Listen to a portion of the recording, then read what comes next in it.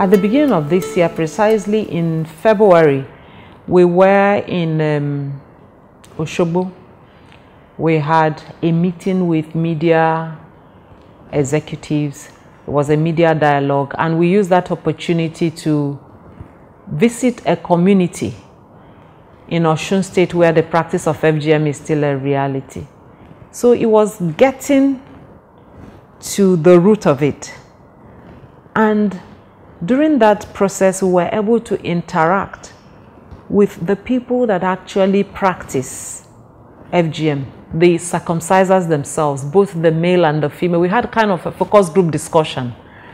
And then in the process of interaction, it came out clearly that they didn't know the harmful effect of female genital mutilation. And all this while, they have been doing it, one, as a kind of service to the community, even though it comes with little benefits in terms of money, gifts, and all that.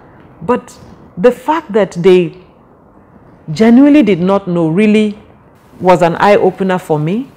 And that based on that interaction, most of them surrendered their tools and made a decision that they will no longer practice female genital mutilation.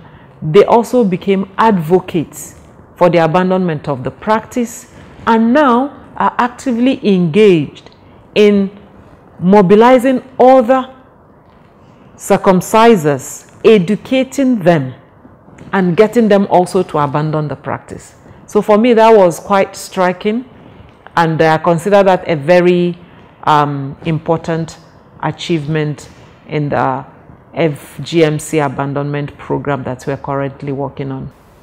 With the current momentum, yes, with the current commitment that we see, and the efforts that we are collectively putting in, UNFPA, UNICEF, other UN agencies, the civil society group, including faith-based organizations, traditional leaders, community leaders, and the level of open discussion that is currently going on.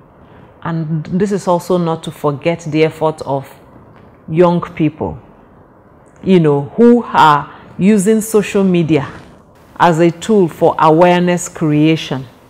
I see that this collective effort in the next 20 years will result in the abandonment of FGM.